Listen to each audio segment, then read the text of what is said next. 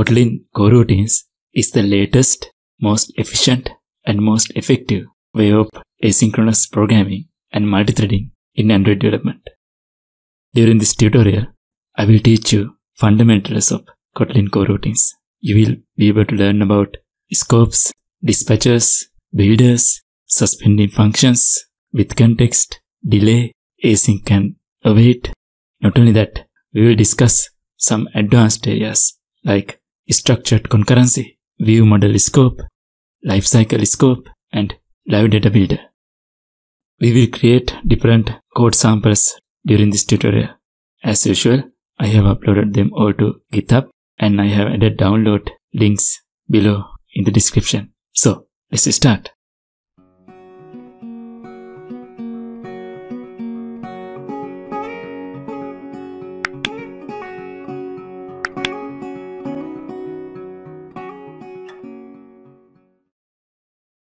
In computer science, there are two types of multitasking methods to manage multiple concurrent processes.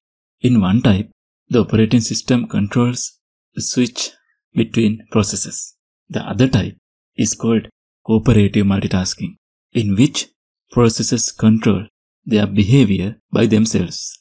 Coroutines are software components that creates subroutines for cooperative multitasking. Coroutines were first used in 1958 for the assembly language. Developers of modern programming languages such as Python, JavaScript, and C# have been using coroutines for many years. In Kotlin, a coroutine can be introduced as a sequence of well-managed subtasks. To some extent, a coroutine can be considered as a lightweight thread.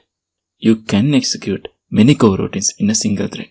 A coroutine can also be switched between threads. That means, coroutine can be suspended from one thread and resumed from another thread. As Android developers, with the release of Kotlin 1.3, we now have a fully stable coroutines API. All the painful multithreading tasks done with RxJava, async task, or other methods such as executors, handler threads, and intent services can be easily and efficiently done with coroutines. Coroutines API also allows us to write asynchronous codes in a sequential manner. Hence, it avoids unnecessary boilerplate codes, comes with callbacks, and makes our codes more readable and maintainable.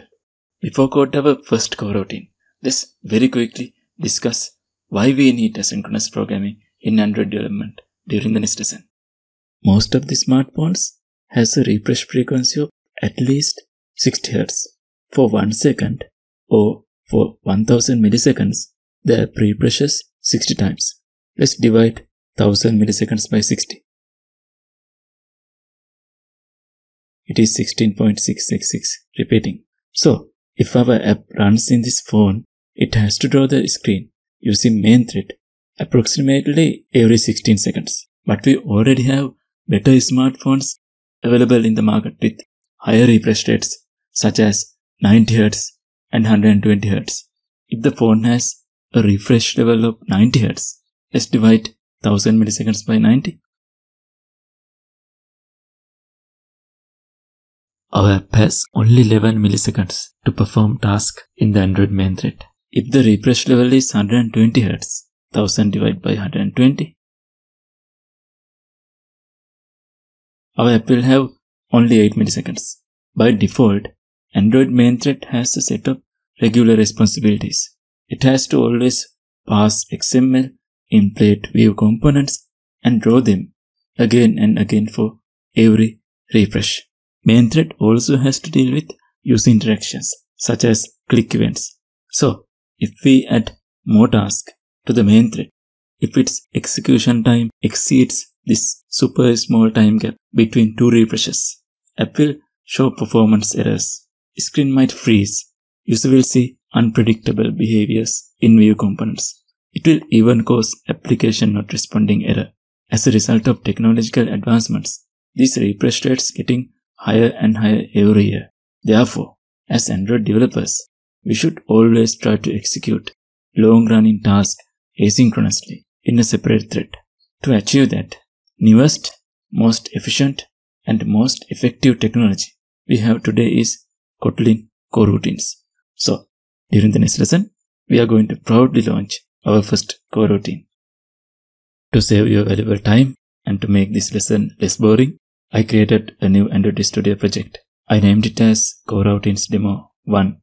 I also did some coding. You can download this project from the resources of this lesson. It is there as the starter project of this lesson. If you download it now and open it with your Android Studio, you will be able to code with me. Please download it now. Coding with me is really important to learn and understand these lessons. Okay, I hope you have the code now. Let's very quickly go through the code. Here in the main activity.xml, I added 2 buttons and 2 text views. ID of this button is btn download user data. ID of this button is btn count. IDs of text views are TV message and TV count. You can study the XML here. Now, let's switch back to main activity.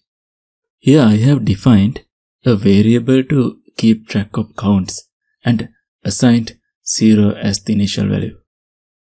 This is the on-click listener of the count button. Every time the user clicks on this count button, value of the count variable will increase by 1 and the new value will be displayed on the text view. Let me run the app and show you. Like this. Then this is the on-click listener of download user data button. When the user clicks on this button, it will call to the download user data function and a for loop will start iterating for 200,000 times. And I have also added a log statement to see the iteration count and the current executing thread. I added this download user data button to simulate a long running task. In a real app, this might represent downloading user data from a server. So this is the code I created. I hope code is 100% clear to you. Now, this is what we are going to do. We are going to first click on this download user data button to start a long running task. And then at the same time, we are going to click on count button. So we are going to simulate 2 processes in the main thread. So let's run the app and have a look.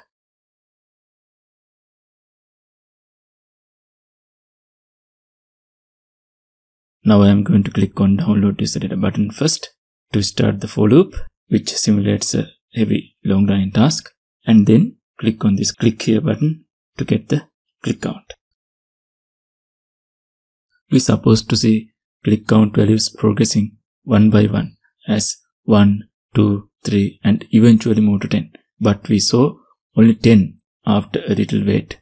That means our app was temporarily freezing. You can see here the thread name is main.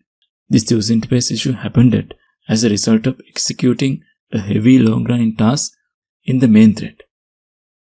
So, to avoid that, to execute this in a separate thread, it's time to create our first coroutine. I have a question for you. Are coroutines and threads same? No, we have main or UI thread. We also have on-demand background worker threads, but threads are not equal to coroutines. Any one of those threads can have many coroutines executing in it at the same time. One thread can have many coroutines running on that thread. Coroutines are like just separate processes running on a thread. So, in order to use coroutines, first of all, we need to add coroutines dependencies to the app level Gradle file. You can find them from this official Kotlin X Coroutines GitHub page. We need to add both Co and Android dependencies.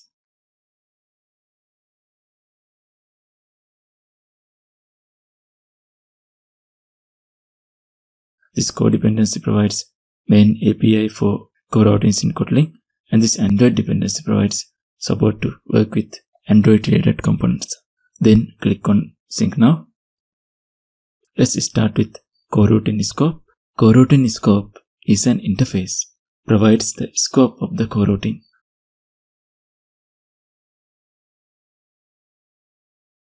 We will talk more about Coroutine Scope during the next lesson.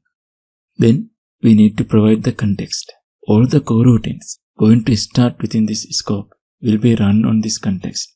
We need to run this task in a background thread. So let's provide dispatchers.io. For now, let's just include this. I will teach you everything about dispatchers during the next lesson. .launch. Launch is the coroutine builder. Now this will create a coroutine. Let's move this download user data function call to the coroutine. So now this function will execute inside our new coroutine. Alright, that's it. Congratulations, you created your first coroutine. See how simple it is. Let's run the app and see how this works.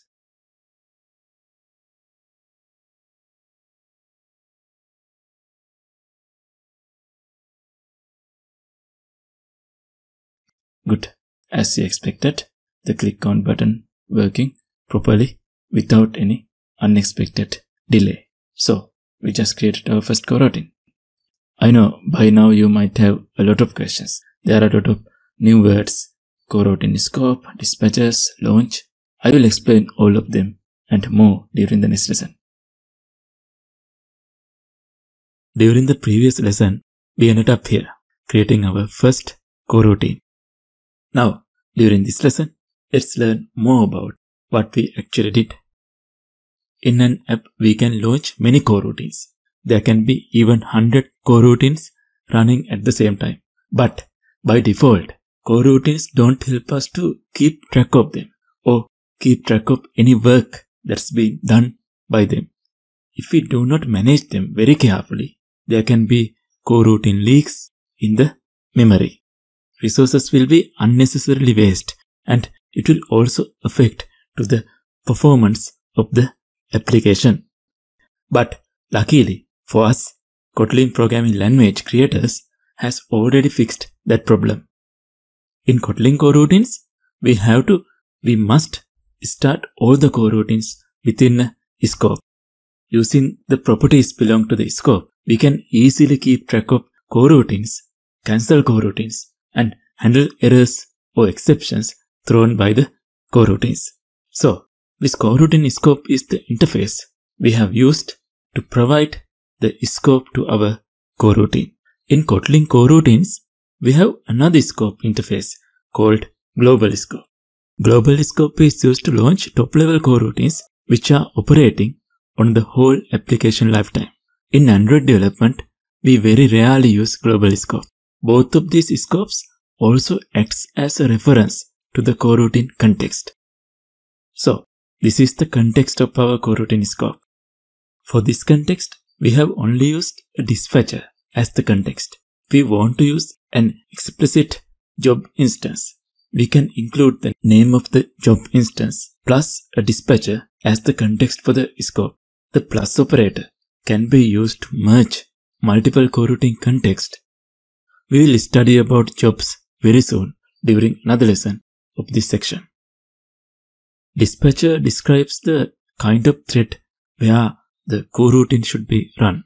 In Kotlin Android Structured Concurrency, it is always recommended to start coroutines using main thread and then switch to background threads.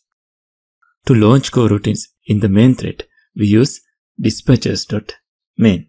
We also have IO dispatcher, dispatchers.io, dispatchers.default, and dispatchers.unconfined. So, if we use dispatchers.main, the coroutine will run in the main thread. In Android, we also call it UI thread.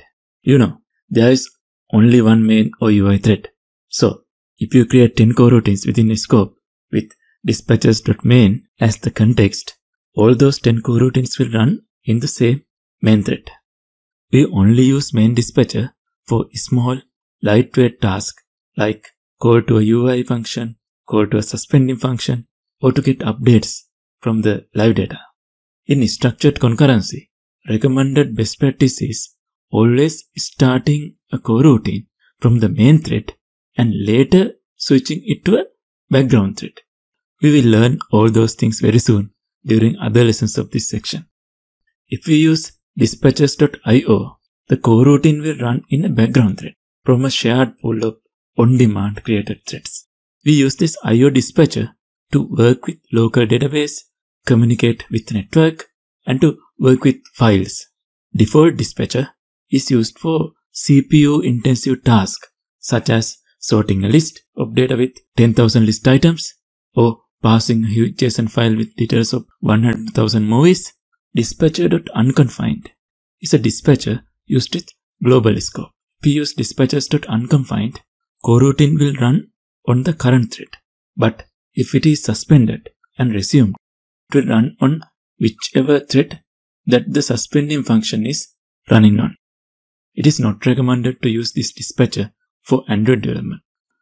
Apart from these 4 dispatchers, Coroutines API also facilitates us to convert executors to dispatchers, as well as to create our own custom dispatchers. Creators of libraries like Room and Retrofit have been using their own custom dispatchers to execute operations in a separate background thread. Therefore, you will see in coming lessons, when we use Retrofit and Room, we can easily use them from the main dispatcher without writing codes to change the thread. As Android developers, most of the time, we use dispatchers.main and dispatchers.io. Now, let's go back to our code again. This launches the Coroutine Builder. Coroutine builders are extension functions of coroutine scopes, which are used to launch a new coroutine. There are 4 main coroutine builders: launch, async, produced, and unblocking. Launch coroutine builder launches a new coroutine without blocking the current thread. This builder returns an instance of job, which can be used as a reference to the coroutine. We can use that returned job instance to keep track of the coroutine and to cancel the coroutine. We use launch builder for coroutines that does not have any result as the return value. This builder returns a job instance but does not return any computational result. We cannot use this coroutine to calculate something and get the final answer as the return value. If we want to get such result as a return value, we should use async coroutine builder. Not only that, the main specialty of async builder is that it allows us to launch coroutines in parallel. Async builder also launches a new coroutine without blocking the current thread. This builder returns an instance of deferred of type of the result. Actually, deferred interface is an extension of job interface. So, we can use it like we use job for things like cancelling a coroutine. If our result is a string value, the type would be string. If our result is an int value, this type would be int, like that. To get the value from deferred object, we need to invoke its await function. In Android development, launch and async builders are the coroutine builders we use most of the time. But we also have produce and run blocking builders. Produce builder is for coroutines which produce a stream of elements. This builder returns an instance of receive channel. In Android development, we use run blocking builder mostly for testing. Not like other coroutines, the coroutine we create using this builder will block the thread until its execution is over, and it returns a result which we can directly use. Well, what is structured concurrency? Structured concurrency is a set of language features and best practices introduced for Kotlin Coroutines to avoid coroutine leaks and to manage coroutines productively. Hello everyone, welcome back. Let's start this lesson with this app we created during the second lesson of this section. I have added this code project to the resources of this lesson. So if you don't have the project with you, it will be very helpful if you can download it from the resources of this lesson and open it with your Android Studio. Then you will be able to continue coding with me during the lesson. Here we have created 2 buttons. When we click on this download user data button, it launches a coroutine in a background thread and starts a long running process. Here we have written codes for that. And when we click on the click here button, we can see the number of clicks on the screen. These are the codes we wrote for that process which we created during that previous lesson. Let's run the app. So this is how app works. Now, during this lesson, we are going to move one step forward and show these results on the user interface. Instead of logging them, we will display them in a text view. We already have a text view included to the activity main.xml file for the task with the ID TV user message. Now, in this example, our long-running task executes in a background thread and we are going to display the message.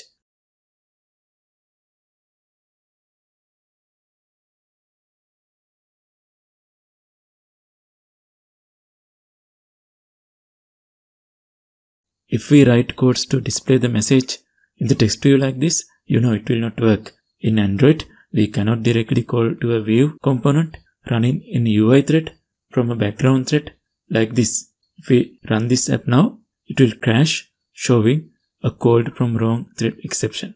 Only the original thread that created a view hierarchy can touch its views. Therefore, we have to call views from the UI thread.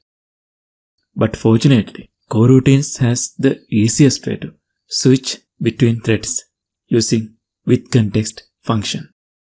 We can switch a coroutine from one thread to another. Let me show you how to do it. WithContext. Let's move this code part to the WithContext function block. We need to provide the context here. As we want to switch to main thread, context should be dispatches.main. There's another new thing. This WithContext function is a suspending function. We cannot call to a suspend function from a normal function. So we have to add suspend modifier to this function declaration like this. For now, don't worry about suspending functions. I have dedicated our next lesson entirely for suspending functions. So you will be able to learn everything about Kotlin suspending functions during the next lesson. Now, let's just very quickly run this and see it in action.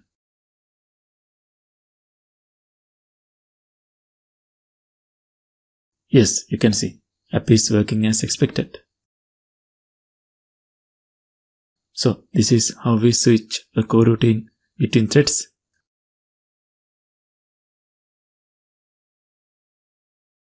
In Kotlin Coroutines, whenever a coroutine is suspended, the current stack frame of the function is copied and saved in the memory. When the function resumes after completing its task, the stack frame is copied back from where it was saved and starts running again. Kotlin Coroutines API provides us a lot of functions to make our works easier. Almost all of them are suspending functions.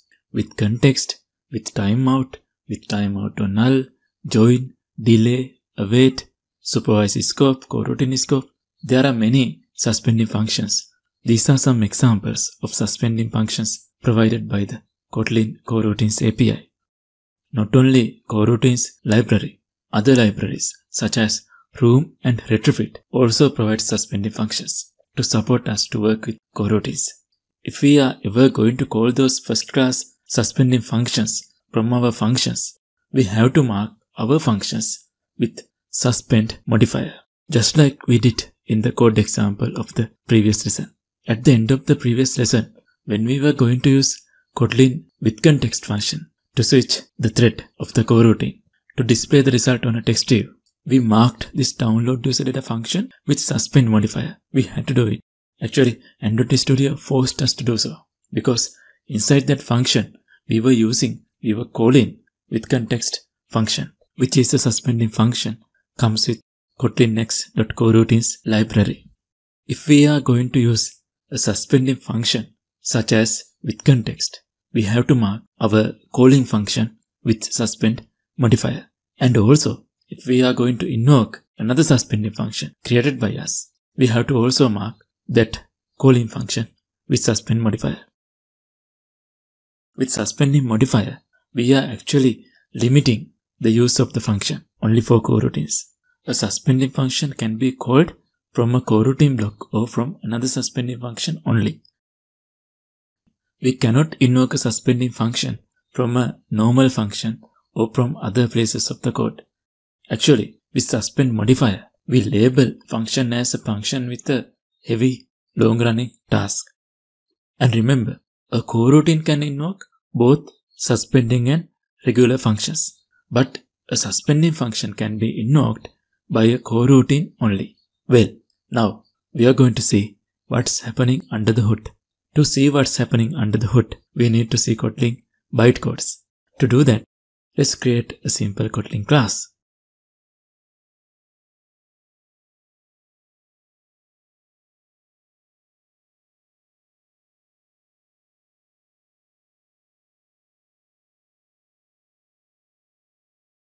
I am including a non-suspending normal function here.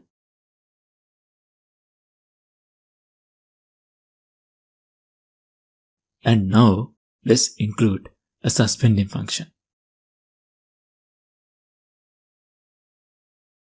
Let's rebuild the project to generate bytecodes. Now we should go to Tools, Kotlin, Bytecode.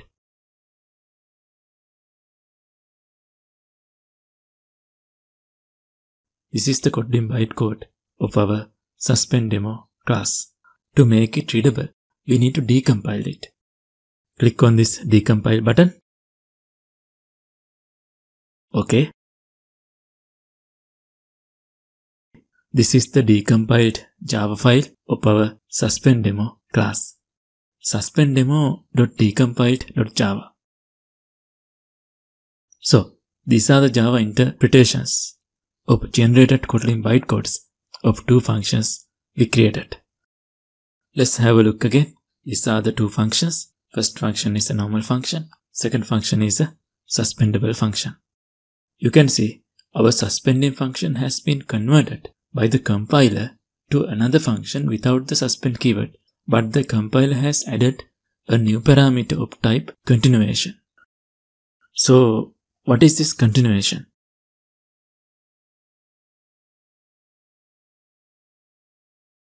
As you can see, continuation is a Kotlin interface which has all the structure required to resume and suspend functions. So, this is my brief overview about suspending functions. I think this lesson provides all the basic knowledge you need about suspending functions and also provide a background to do your own advanced research on suspending functions if you want. So, we use suspending functions to avoid thread blockings and hence to provide a smooth, uninterrupted experience to our users. This is the simple app we have been creating during this section.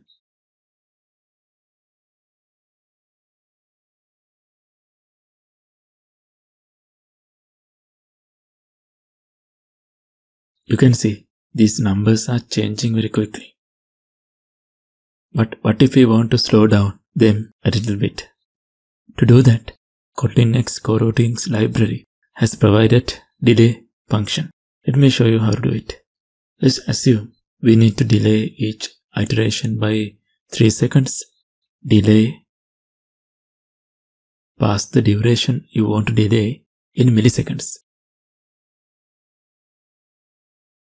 That's it. Let's run the app and see the results.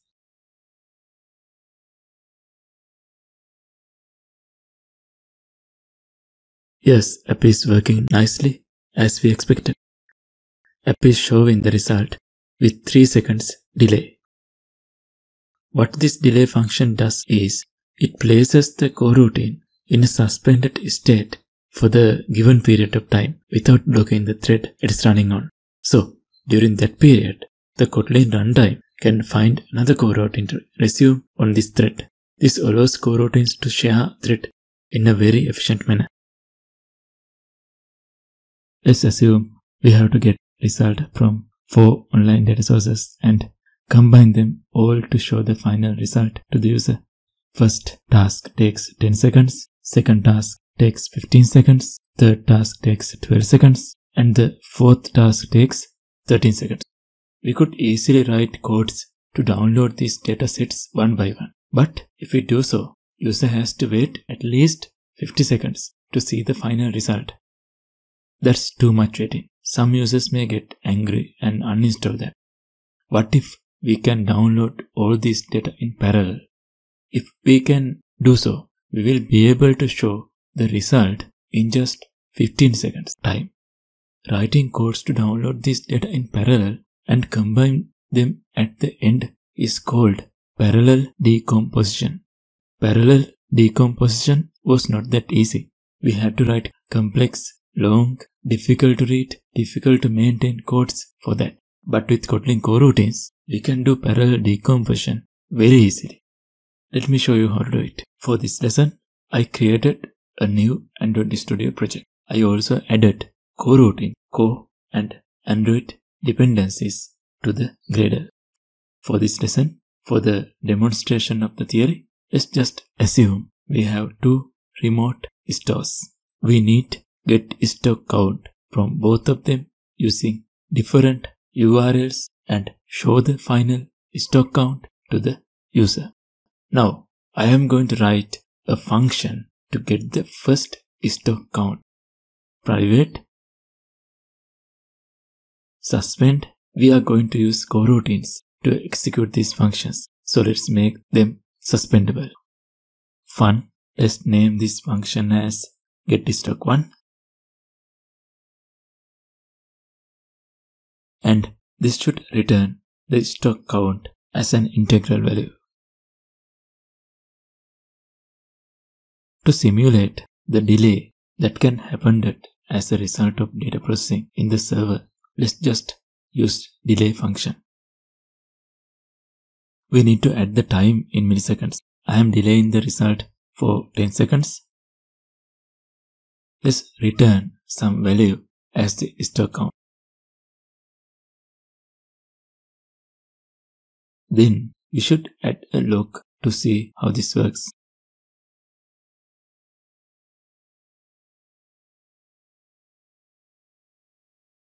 To the second function, we can just copy this one and change values.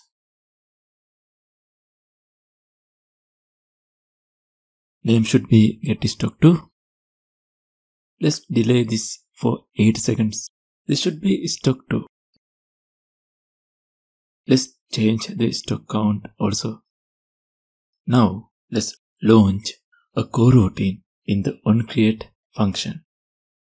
Coroutine scope.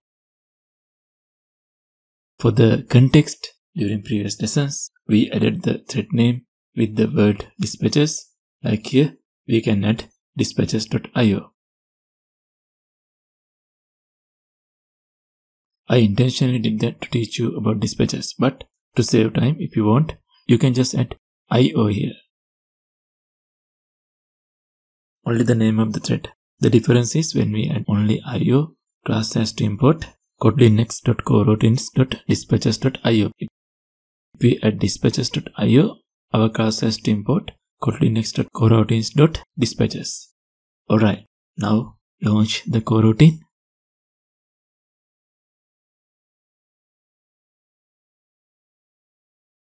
Get the value of the stock1.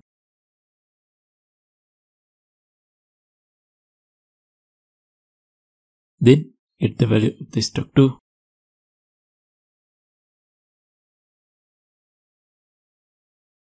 And then add them.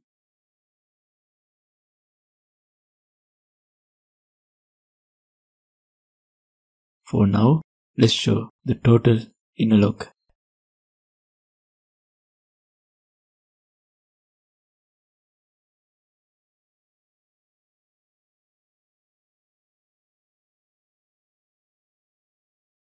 I am adding another log to show the start of the calculation process.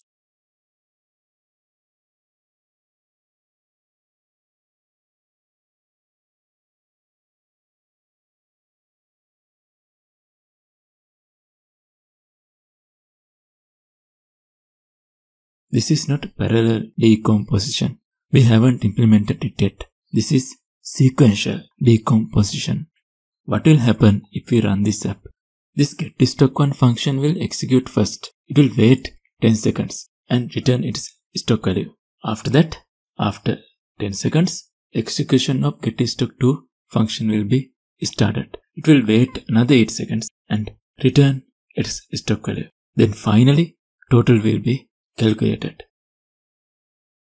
So, let's just very quickly run that and see it in action. And here we go. Calculation started.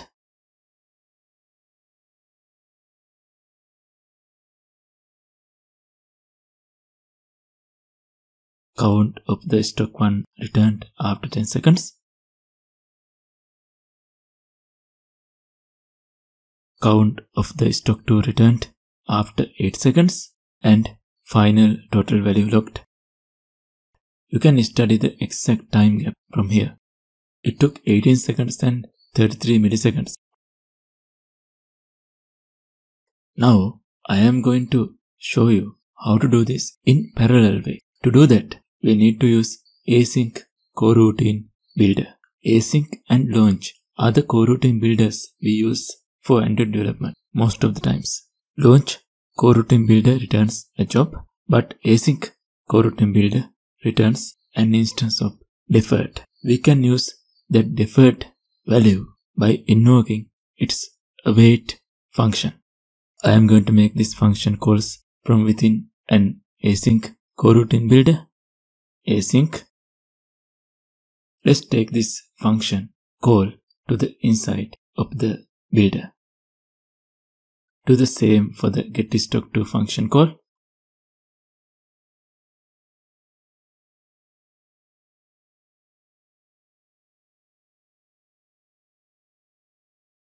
To get the returned value, we need to invoke a wait function of each async builder.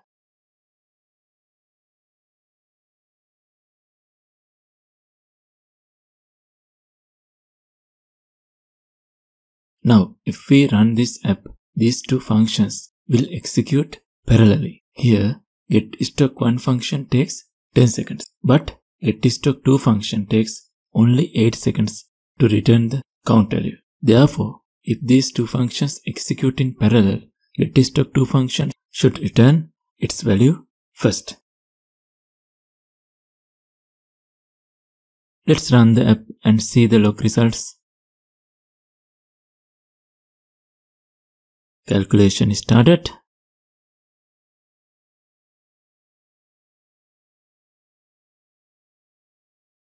Count of the stock 2 returned after 8 seconds. Count of the stock 1 returned after 10 seconds. And final total value logged.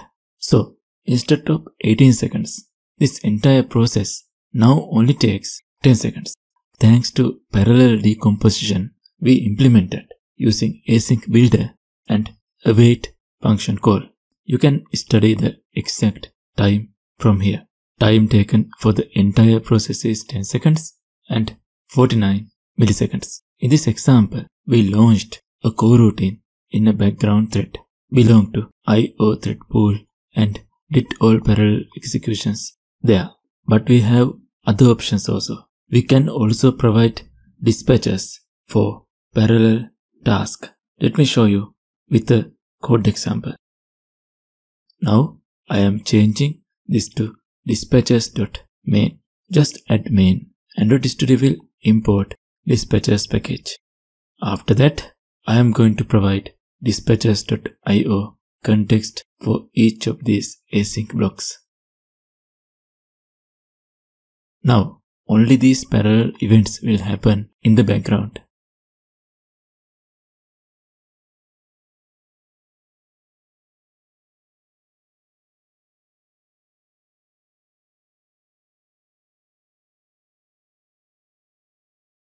Since this code block executes in the main thread, we can add a toast message here to show the total value.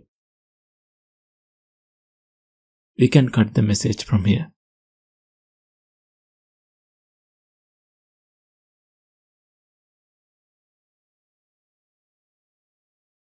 Let's delete the log.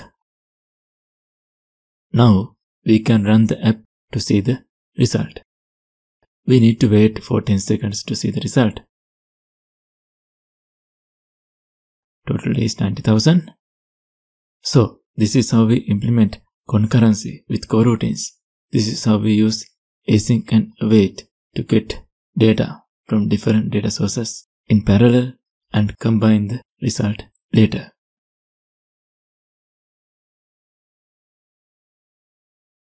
A job instance is a representation of a coroutine. Let me explain this with a simple example. Think about a toy car with a remote controller we used to play when we were kids. We would keep the controller with us. Using that, we would know the current status of the toy car. We would even use it to stop the car when needed. Just like that, every coroutine has its own job instance attached to it. We can use that job instance to know about the coroutine and to cancel the coroutine whenever needed.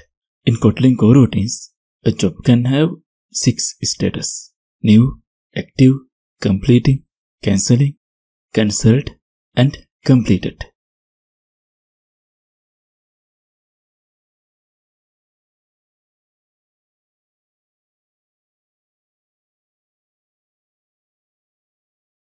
And a job has 3 Boolean variables: is active, is completed, and is cancelled.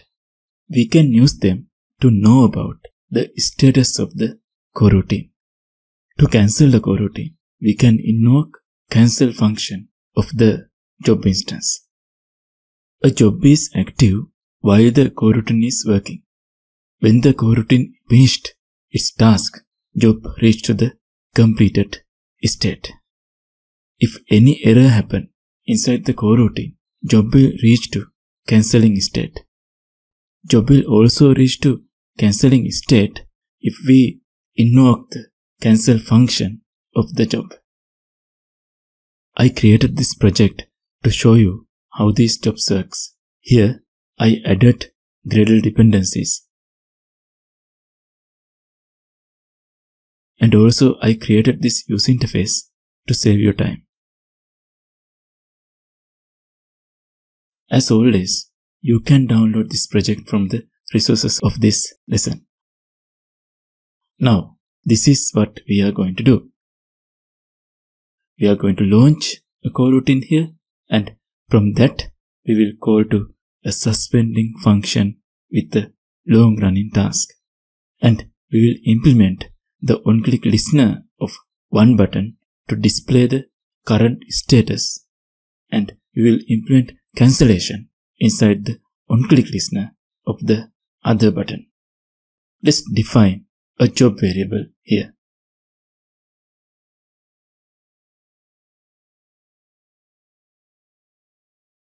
Object type is job. Let's launch a coroutine.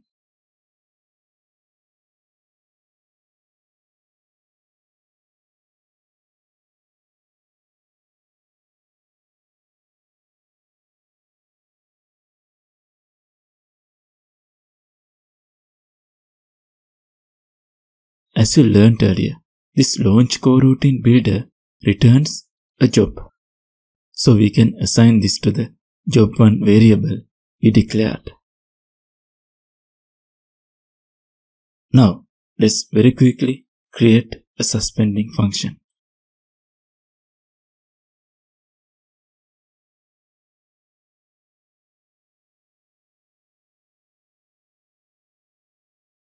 Let's use WithContext function here to switch the coroutine to a background thread.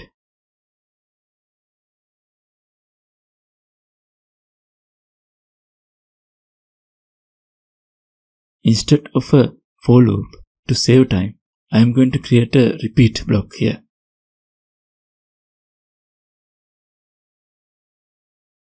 This will repeat for 30 times. Let's delay each round for 1 second. I am also going to include a log here, so we will be able to use it to see what's happening.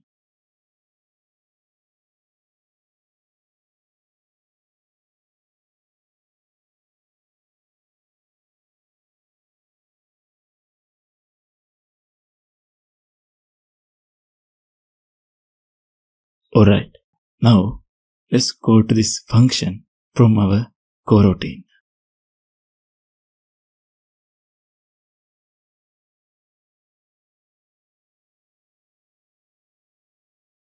Now let's implement the click listeners.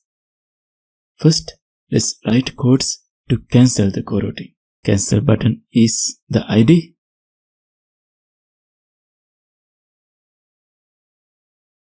Cancel button dot set on click listener.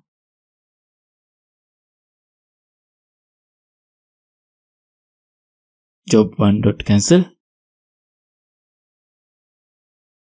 Now let's implement the set on click listener of the status button.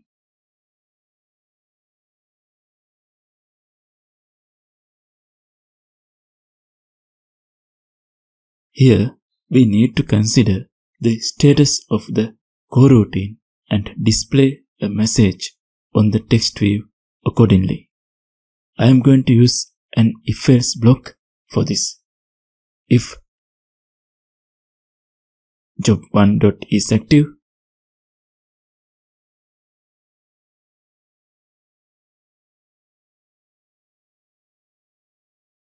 let's display the message as active.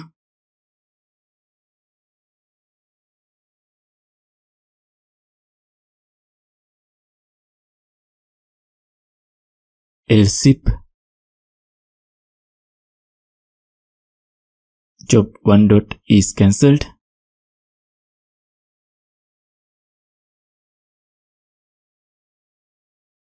text view dot text equal cancelled.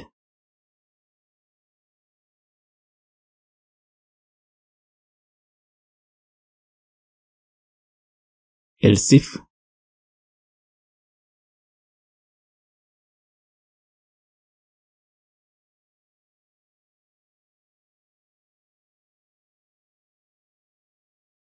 this time let's set the text as completed.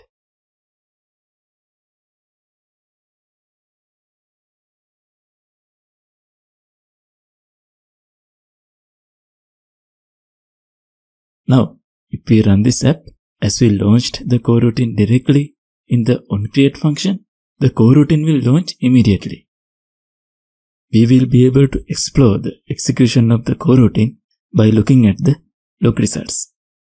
So, if we check the status, we will see it as active. Then, if we let the coroutine to complete and check the status, we will see it as completed. If we cancel this coroutine before the completion, we will see the status as cancelled. Let's run the app and see the results. I am preparing the logcat first.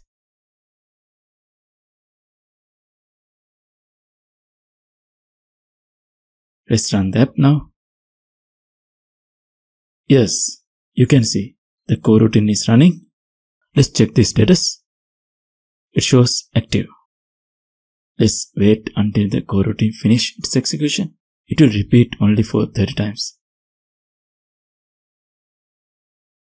We have to wait because we need to check the completed state.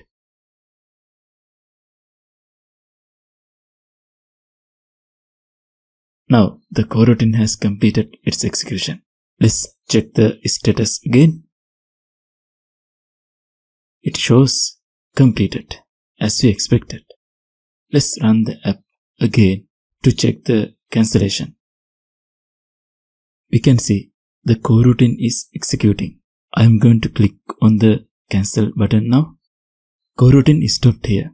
You can see it has stopped during the 8th iteration. Let's check the status now. It shows as cancelled. So this is how we can use jobs. For this lesson, to save our valuable time, I am going to use this project we created at the very beginning of this course when we were creating our first coroutine.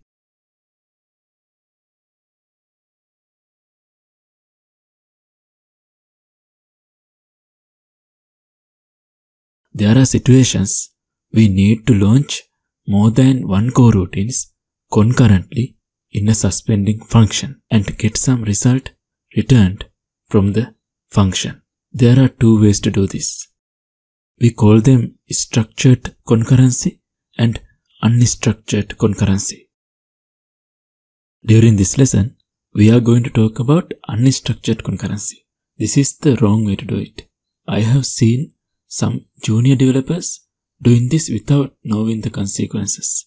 So, I created this lesson to show you what is wrong with the unstructured concurrency. After knowing it properly, during the next lesson, you will be able to learn about the correct way to run multiple coroutines in a suspending function. Now, this is what I am going to do. I am going to create a new Kotlin class and name it as UserDataManager1.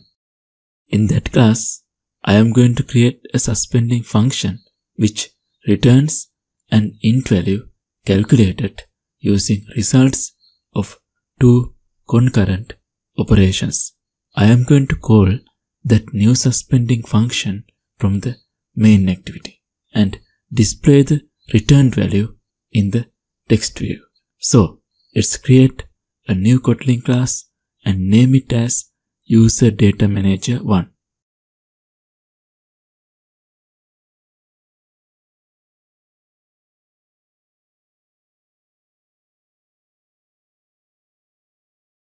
Now, here I am creating a new suspending function. Let's name it as getTotalUserCount.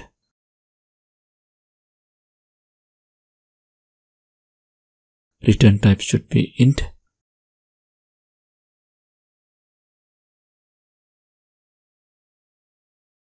Let's define an int variable and assign value 0 to it. In Kotlin, we don't need to mention the data type. Kotlin will automatically recognize the data type. Now, as we learned during previous lessons, let's launch a new coroutine in IO Dispatcher.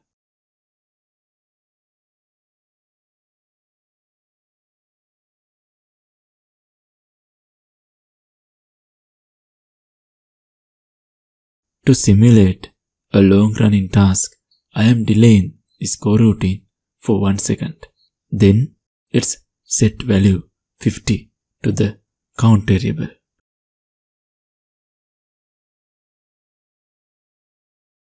Finally, we will return the count value.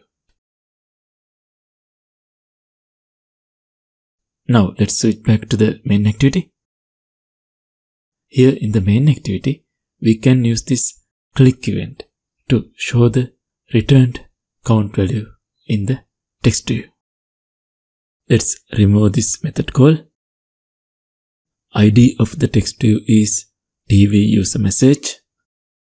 tvUserMessage.text equals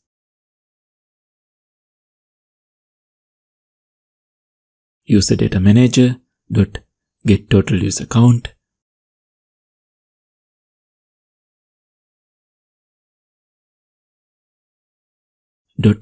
.toString.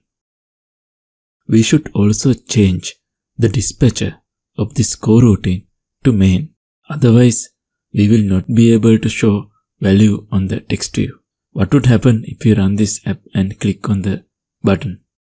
Here, the initial count value is 0. But by the time this coroutine completes, coroutine will assign 50 to the count value. So, we are expecting this function to return 50 as the count value. Let's run the app and see how it works. I am going to click on the button. We got 0 as the returned value. Returned value supposed to be 50, but we received 0. Here this coroutine scope creates a new coroutine which behaves separately from this parent coroutine in the main activity. So this function reaches to the end and returns this count variable's value before the completion of the coroutine. Because of that reason, instead of 50, we got 0 as the result. This is one weakness of unstructured concurrency. unstructured concurrency does not guarantee to complete all the tasks of the suspending function before it returns. Actually, the child coroutines can be still running even after the completion of the parent coroutine. As a result of that, there can be unpredictable errors, especially if we use launch coroutine builder like we just did. But if you use async builder and if you use await function call for the return value, you might be able to get the expected result of the async coroutine.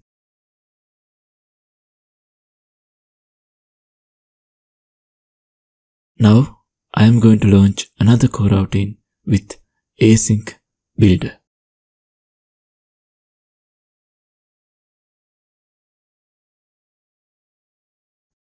I am delaying this for 3 seconds. This time, let's return 70. Since we return from an async block, we use return at async here instead of return. Let's assign the returned value to a variable.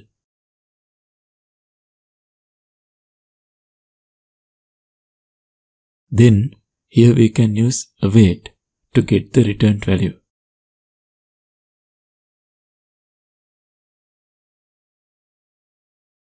Now, when this return statement completes, Kotlin runtime will come to this place immediately with value 0. But it has to wait 3 seconds until the async block completes to get this deferred value and to complete the return statement. So now this statement will return 70. Let's run the app and see this in action.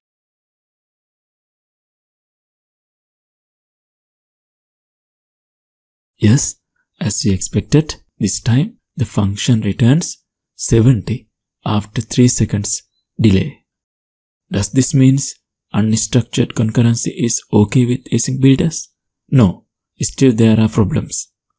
You know, in Android, if there is an error happen in a function, the function throws an exception. So we can catch the exception in the caller function and handle the situation. In unstructured concurrency, whether we use launch or async builders, there is no way to properly handle exceptions. So, even though it seems work well in some scenarios, it is not recommended to use the unstructured concurrency.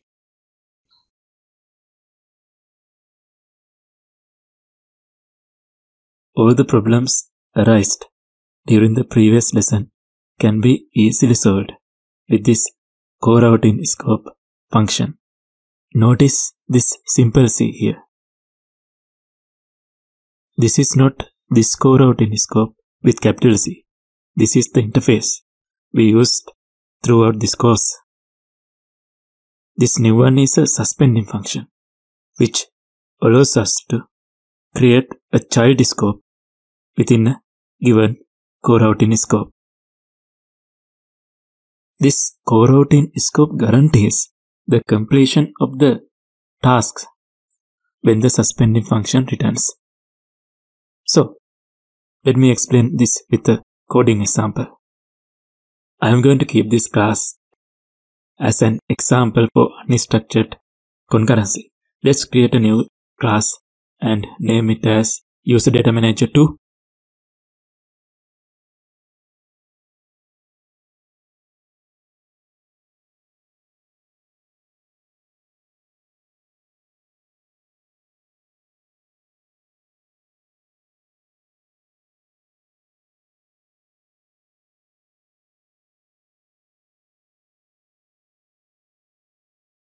Now let's create a suspending function. Let's use the same name we used for the other class. We can copy the code from here.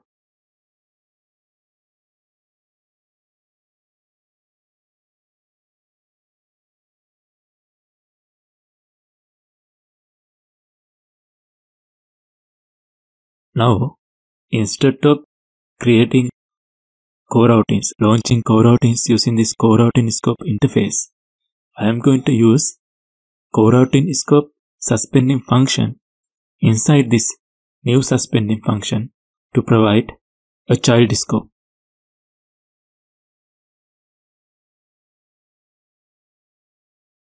Now we can use launch and async builders inside this child scope. Let's copy the count variable.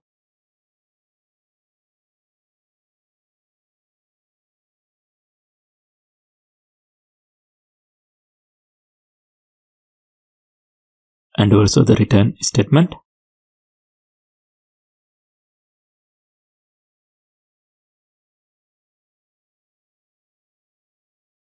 Now here, inside this child scope, we can directly use launch coroutine builder to launch a coroutine. We can copy the codes from other class.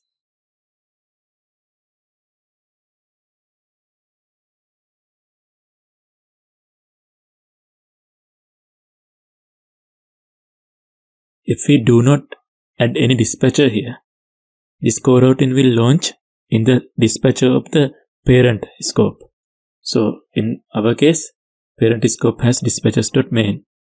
So if we are not going to use any dispatcher here, this coroutine will run in the main thread. But we don't want to do that. So let's add a dispatcher here. Dispatchers.io. Alright. Now let's launch the async builder. I'm going to copy the code from the other class. We can copy this entire part and remove this coroutine scope interface.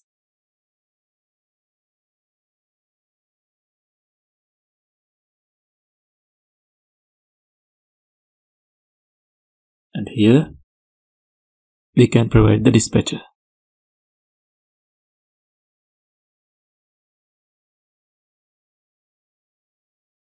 This time we need to declare this default outside of the scope because we need to get that value from here. Let's declare it here. We are going to initialize the default later. So I'm going to use late init keyword. Late init var default.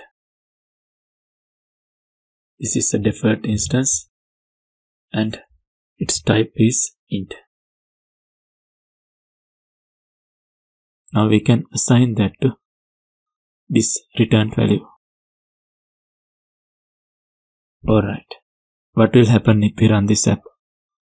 This coroutine scope interface guarantees the completion of all the tasks within the child scope provided by it before the return of the function.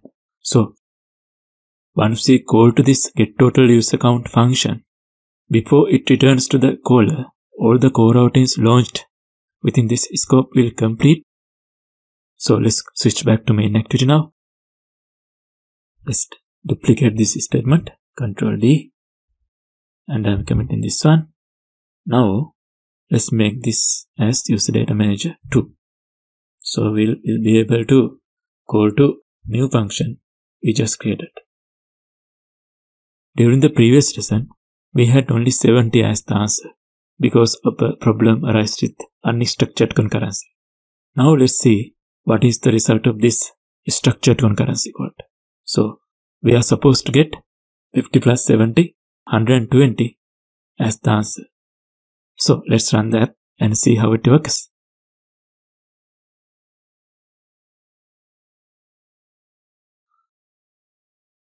Now I'm going to click on the download user data button.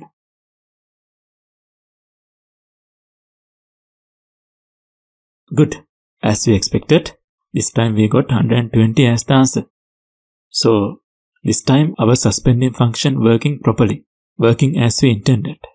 Now here, because of this coroutine scope starting with simple C, this coroutine scope suspending function, we can have a child scope which is under the control of parent scope created in the main activity. So this is the recommended best practice.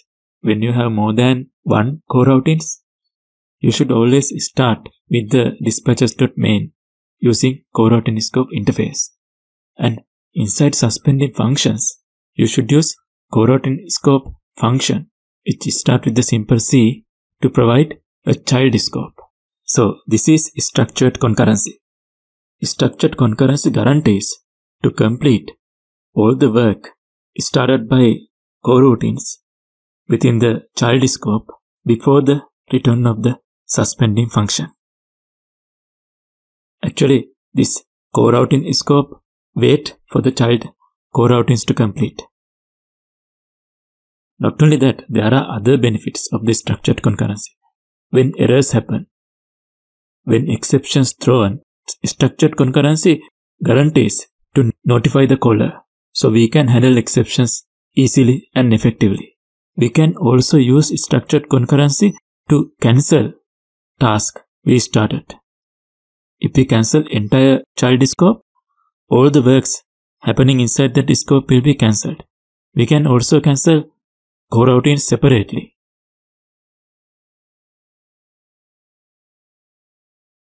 When we are working with Android Jetpack architecture components, when we are following MVVM architecture, we need to always create view models for activities and for fragments. Now, during this lesson and during next 2 lessons, I am going to show you some fundamental code patterns for using coroutines with ViewModel and LiveData. I am not going to create any large Android applications during this lesson and during next 2 lessons. We will continue with small demo apps. But after that, during other lessons of this course, we will start creating complete projects, applying things we learned during these foundation level lessons. So, here for the demonstration, I just created a new Android Studio project named ViewModel Scope Demo. And I also added required Gradle dependencies to work with ViewModel and LiveData, as well as coroutines. Now, I am creating a new ViewModel class and naming it as main activity ViewModel.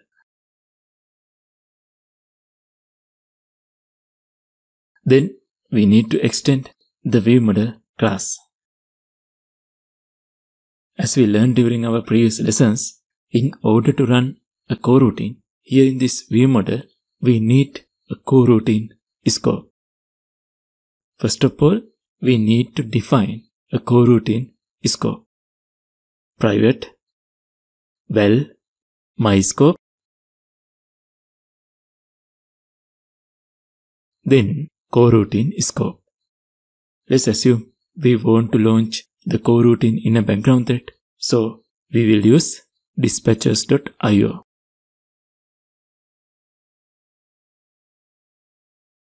Our coroutine will run on IO dispatcher. Then I will create a function. Let's say get user data.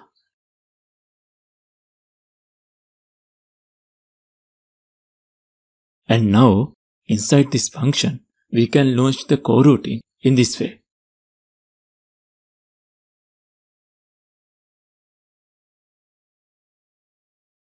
But this is not complete yet. In Android, every time a ViewModel is cleared from the memory, just before the clearing, ViewModel invokes its onCleared method. OnCleared method is always there by default. But if you want to do something just before the clearing, we can manually override the onCleared method like this.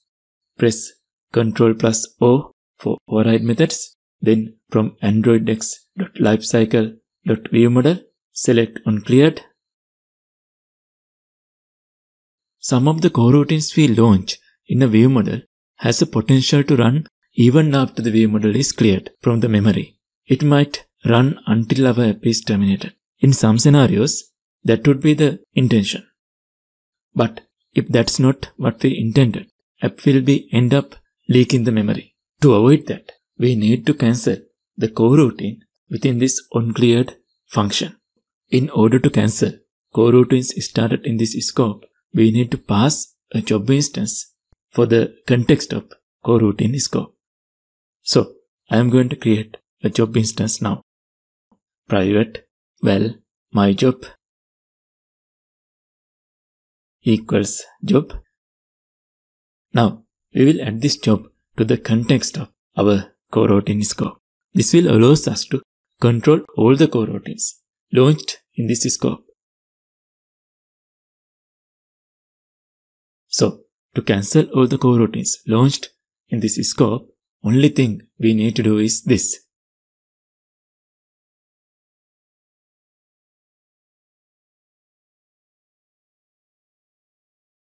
Cancelling coroutines manually, like we just did, might be useful in some situations. But think if we have 20 ViewModel classes in our app, doing this manually might be unnecessary wasting of time. So to avoid that, to avoid those unnecessary boilerplate codes, we can use ViewModel Scope. This new ViewModel Scope is bounded to ViewModel's lifecycle. It has created to automatically handle cancellation when the ViewModel's onClear is called. We can easily use this scope from an extension function available on ViewModel KTX library.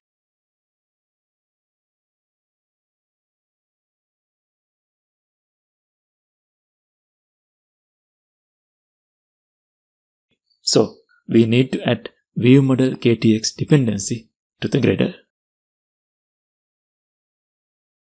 Android KTX is a set of Kotlin extensions that are included with Android Jetpack to provide even more concise, idiomatic Kotlin to Jetpack and Android platform APIs. To do so, KTX extensions leverage several Kotlin language features such as lambdas, extension functions, and extension properties. Now, in this ViewModel, we can simply use extension property ViewModel Scope instead of this My Scope created by us. Now, we don't need this scope or job. And we don't need to override onCleared. Clearing will be done automatically. So now our code becomes very concise and even more easier to work with. So this is how we do it. A ViewModel scope is defined for each ViewModel in our app. Any coroutine launched in this scope will be automatically cancelled if the ViewModel is cleared. This kind of coroutines are useful here when you have work that needs to be done only if the ViewModel is active. Well, this lesson is almost over, but some of you might need some working project example with ViewModel Scope to see how ViewModel Scope interact with other components. For that, I am going to very quickly implement a very basic project example. So if you don't need this code example, you can just move to next lesson. It will save you time. I am going to get some user data from the repository to an activity through this ViewModel. Instead of displaying them in a recycle view, to save time, let's just log the values. Alright, let's create a new data class called user.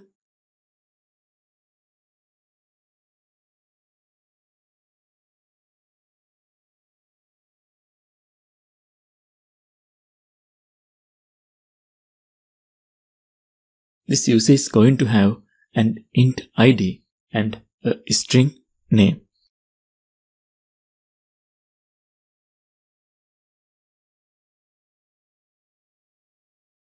Now, I am creating a new class for the repository.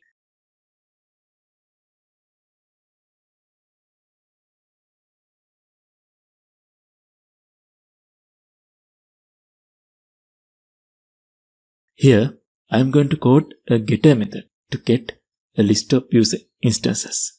In a similar real-world situation, this can be a call to a REST API and get users from it, or getting a list of users from a local database. But here, for the demonstration, I am just creating a new list of objects and returning them. Let's create a suspending function. Suspend fun get users. This will return a list of users.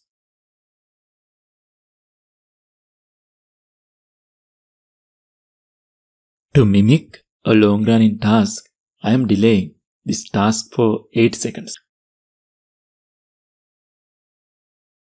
Now, we can create a list of users.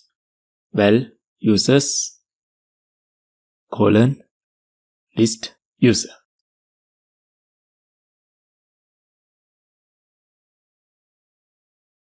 equals list of.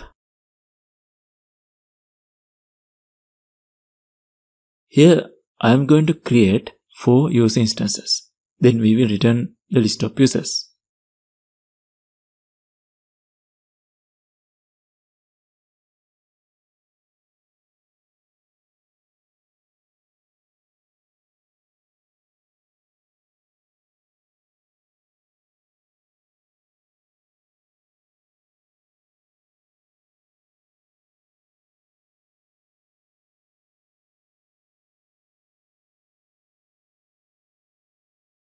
Now it's time to switch back to our ViewModel class.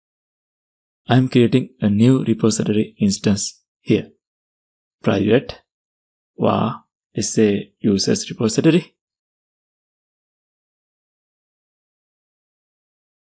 equals user repository.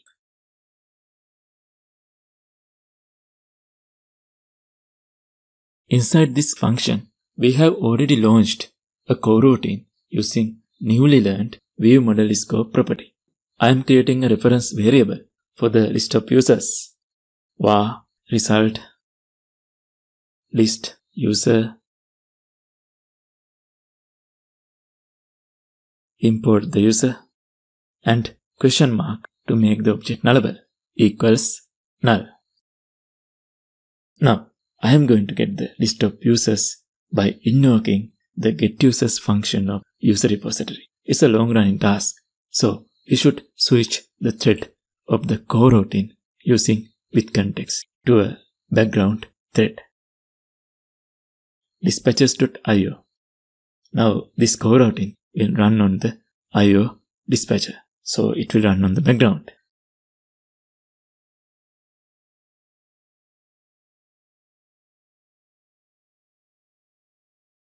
We are going to send this list to the views as live data. For that, let's create a new mutable live data instance of list of users.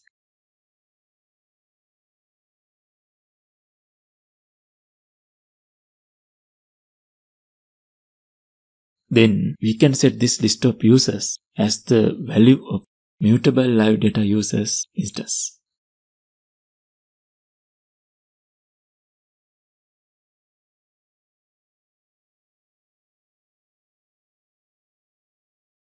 Let's switch to main activity now. First of all, we need to get the ViewModel instance by using ViewModel provider. Private latinit var main activity ViewModel. Main activity ViewModel equals ViewModel provider. LifeCycle owner is this main activity. So let's add this dot get main activity ViewModel class.java. Okay, now we need to invoke getUserData function of this main activity ViewModel.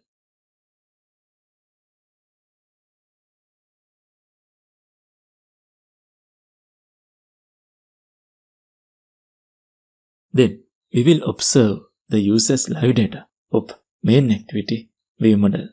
Main activity ViewModel dot users dot observe. LifeCycle owner is this main activity. Observer.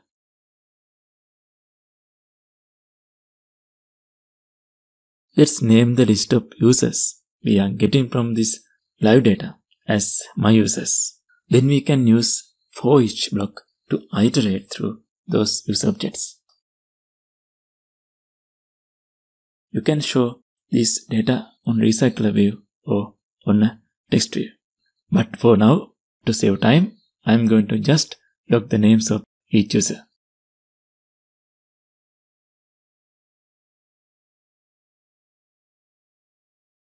Now, let's run that and see this in action.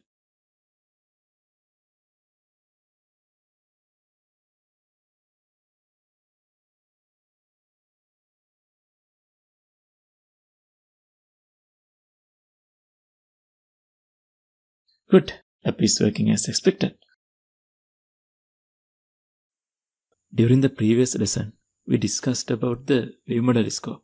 We learned how to easily use this scope from an extension function available with ViewModel KTX library instead of creating new scopes and handling cancellations manually. With the LifeCycle Runtime KTX library, Google introduced another very useful scope named LifeCycle Scope. A LifeCycle Scope is defined for each lifecycle object. Any coroutine launched in this scope is cancelled when the lifecycle is destroyed. You can access the coroutine scope of the lifecycle either via lifecycle.coroutine scope or lifecycle-on.lifecycle scope. Sometimes we need to create coroutines in objects with the lifecycle, such as activities and fragments. This new scope has specially created for those scenarios. All the coroutines in this new scope will be cancelled when the lifecycle is destroyed. So, if it is an activity, all the coroutines in that scope will be cancelled when the onDestroy method of the activity invoked. If it is a fragment, all the coroutines in the fragments scope will be cancelled when the fragments onDestroy method invoked. So we don't have to manually create a job instance, add job instance to the scope's context, override onDestroy method, and write codes to clear the coroutines. All those things will be handled automatically by the KTX library. So for this lesson, I am creating a new Android Studio project.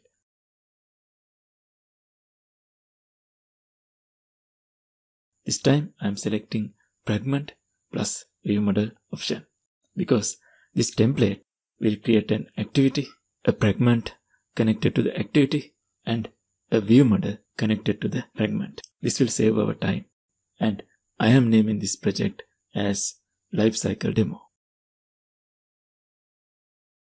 You can see we have an activity, fragment, and a ViewModel.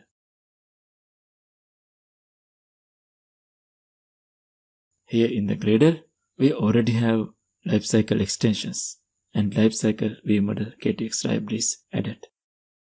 In order to use new lifecycle scope, we also need to add lifecycle runtime KTX library. I am adding it now. Also, I am changing this to the latest version since we are going to use this def arc version statement, which is in single quotes. We need to make these double quotes. Also, for coroutines, we need to add these dependencies. You can download this project from the resources of this lesson. So, if you want, you can easily copy these dependencies from that project. Let's switch to the main activity now. Working with lifecycle scope is very straightforward. Lifecycle scope dot launch. This is it. As an example, you would use this coroutine to display a progress bar or some message. Let's add a progress bar to activity_main.xml file.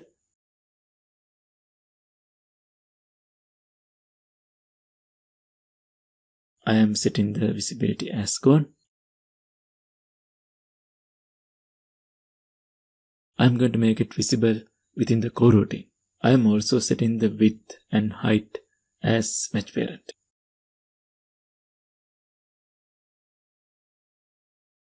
Let's switch to the main activity. Here, I am going to start the progress bar after 5 seconds and end it after 10 seconds. We can use suspending function delay for that. Delay 5000 milliseconds. Then progress bar.visibility equals view.visible.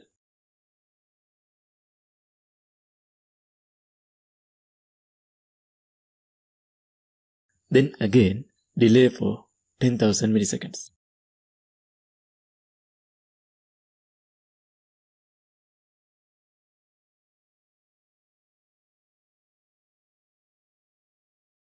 Progress bar.visibility equals view.goal.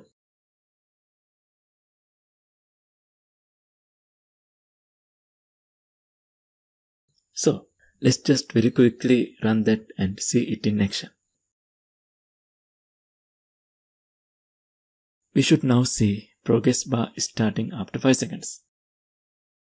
And here we go. This would rotate for 10 seconds.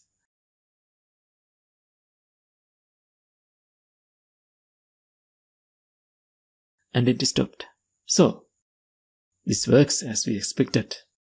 This coroutine runs in the main thread. If we want this coroutine to run in a separate thread, we can easily define the context for the launch coroutine builder like this.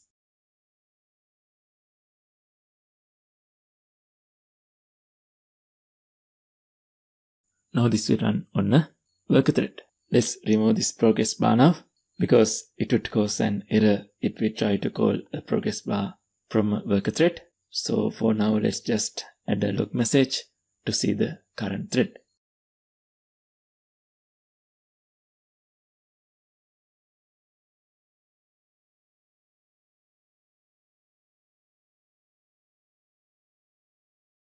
I'm going to test this now. Yes, as we intended, thread is default dispatcher worker 1. I am copying this code block. Now let's switch to our fragment. We can use this LifeCycle Scope in fragments too. All the active coroutines in the activity or fragment will automatically terminate just before the activity or fragment ends. Sometimes we might need to suspend execution of a code block considering the current state of a lifecycle object. For that, we have 3 additional builders. LifeCycle Scope.launch when created.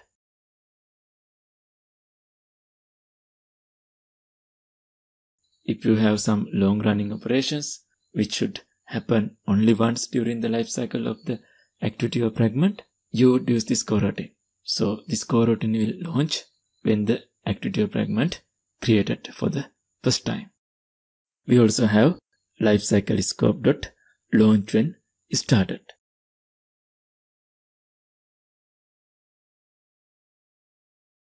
So in this case, coroutine will launch when the activity or fragment is started. Let's say we need to run a fragment transaction inside our coroutine scope.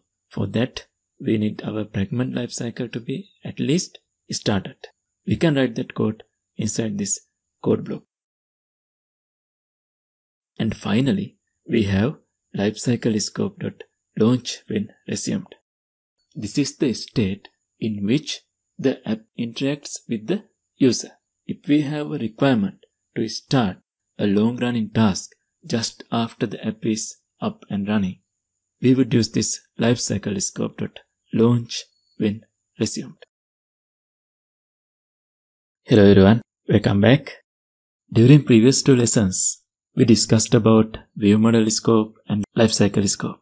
Now, during this lesson, we are going to discuss about newly introduced LiveData Builder. To use this, we need to add LiveData KTX library 2.2.0 Alpha 1 or higher version to our project. To show you the benefits of this new feature, I am going to use the project we created during the first lesson of this section. As always, if you want, this project is available for you to download as the starter project of this lesson. Here we have added lifecycle and coroutine dependencies. We created a data class and named it as user. This user class has 2 properties, int id and string name.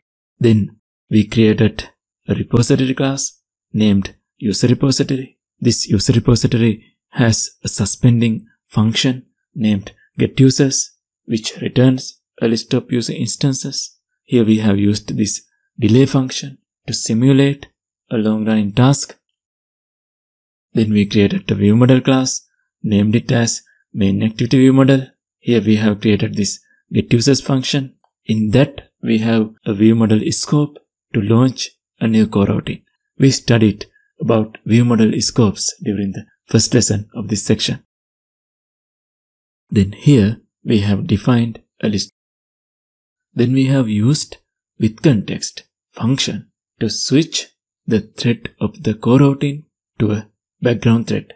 And here we have invoked the getUsers function of the repository and get the list of use objects. And finally assigned that to the value of mutable live data. You can see we need to invoke this getUsers function before observing the values of this mutable live data. In the main activity, we wrote codes to invoke getUsers function and to observe the list of users.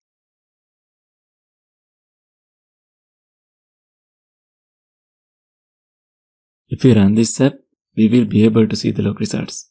Let's run the app. Log results will appear after 8 seconds delay.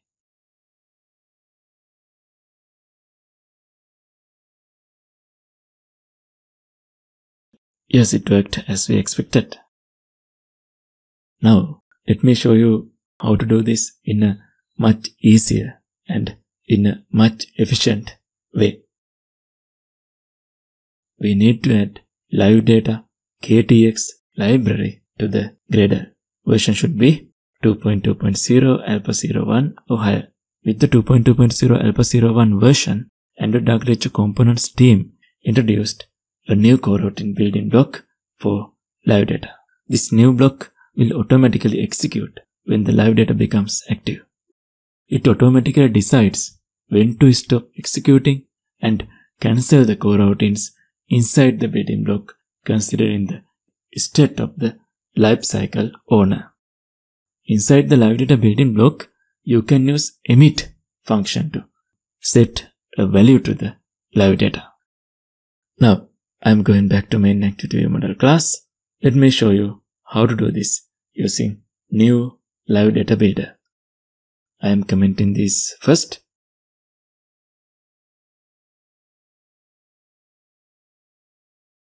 var users equals LiveData.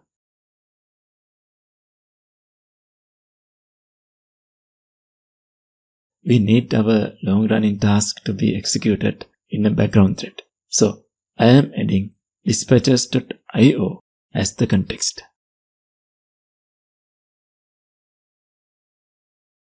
Now we need to get the user data from the repository. Well, result user repository.getUsers.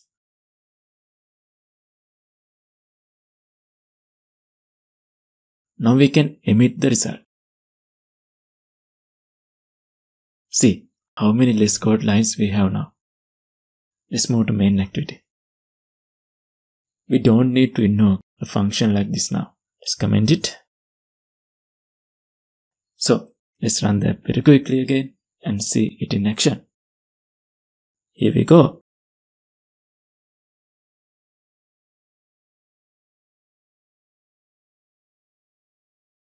It's working as it was worked before, but this time with very less amount of code.